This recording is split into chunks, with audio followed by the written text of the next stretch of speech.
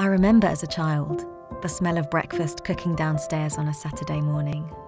My sister and I would jump out of bed and race downstairs to get to the kitchen first. I never realised the importance of having somewhere to sit and talk to the ones you love until I had a family of my own. I never realised how important those moments could be. There have been good times, and we've had our fair share of tough times too, but we've grown together and we've seen our family grow too. This is much more than a house. This is our home.